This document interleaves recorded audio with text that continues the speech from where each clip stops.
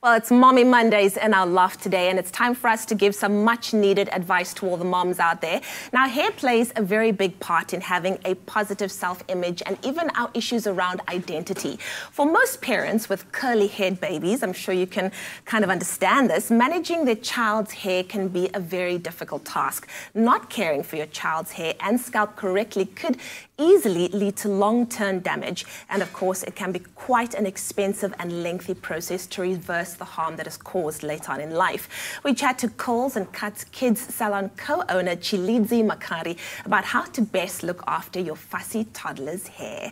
Tshilidzi, so good to have you on the show this morning. Thank you for having me. I'm so happy that there is now a salon that deals with this. But let's talk about your experience around having kids with more textured hair and how you came to deal with it.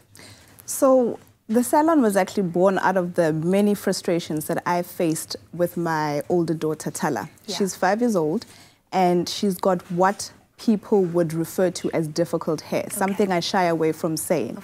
And so I would take her to the hair salon and would get there, and she'd be overwhelmed. She'd be crying because she's faced with adults, and she's hearing blow dryers everywhere. And as they want to do her hair, they want to blow dry it first. And it hurts to blow dry your hair. Yeah. Or people would say to me, the stylist would say to me, why don't you put some relaxer on and make it soft so that, you know, it's more manageable? And I thought to myself, why must I harm my child's scalp to make your job easier? Yeah. There must be a better way to do this. Other hair salons would charge us double the price because it would take us about 6 hours to do 6 cornrows. So it really was really daunting for her. She was filled with anxiety every time we had to do this. But she really loved the outcome after the hair was done. But getting it done was such a mission. Yeah. So the thought was, we need something better. We need something. So we need an environment where the child is not daunted. So the colors must be fun. The environment must be welcoming. It must be calming. And the child must look forward to it. And over and above that, it must not hurt to do your hair. Yeah.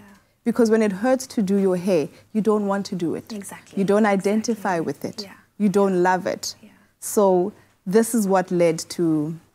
Where was Curls and Cuts when I was growing up? You would have been amazing, gosh. What are some of the do's? What are parents doing wrong, you know, when it comes to their kids' hair? I remember watching an episode of Keeping Up with the Kardashians where Kim Kardashian actually went to someone to help her understand her daughter North's hair.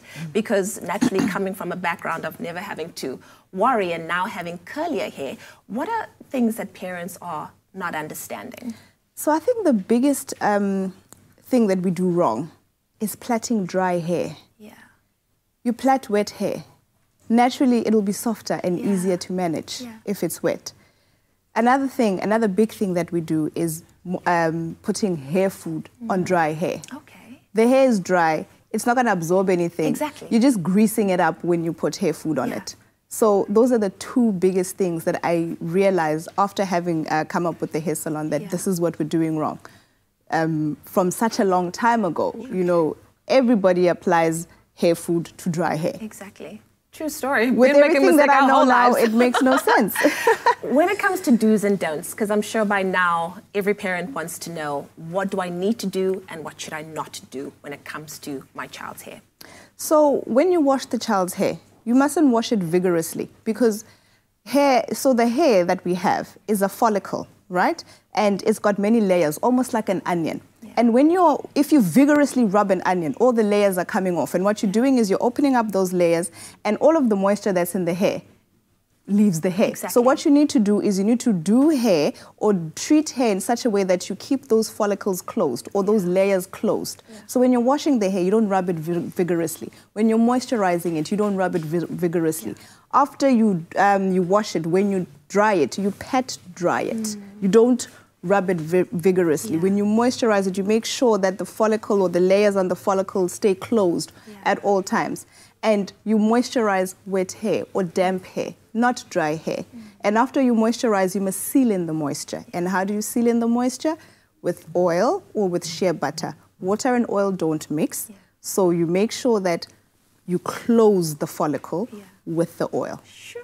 I am loving this. I feel like I need to make notes right now. Very quickly before we have to go, how do we help our children love our hair? Because that's the most important thing to me, is that you need to love the hair that you have. How do parents help their kids do that? Okay.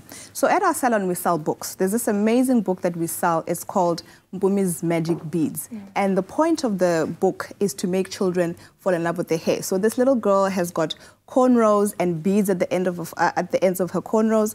Then she shakes her beads, and then it transports her to a magical place. Yeah. So I got very excited when I found this book, and I took it home to show my daughter. The first question she asked me was, "Mommy, was it sore to open the lines?" Oh, wow.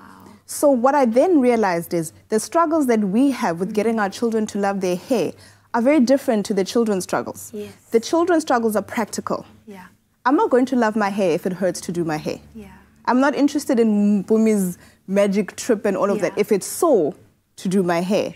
So what we need to work hard at or work towards is making sure that when we do the hair, it doesn't hurt. There we go. Then I want to go to the salon. Then I want to groom my hair. Then I'm going to love my afro. I'm not going to look at Barbie because I like Barbie's hair, or the children like Barbie's hair because it's so smooth and it's so soft. And when you comb it, it's so much easier than combing their own hair. Yeah. So those are the sort of things that we need to be working on. Love it. To change how the children feel about their hair. It's all about a positive experience at the end of the day. Exactly. Thank you so much, Tshilidzi Makhari, of course, from Curls and Cuts. Palesa, don't you think that was absolutely inspiring?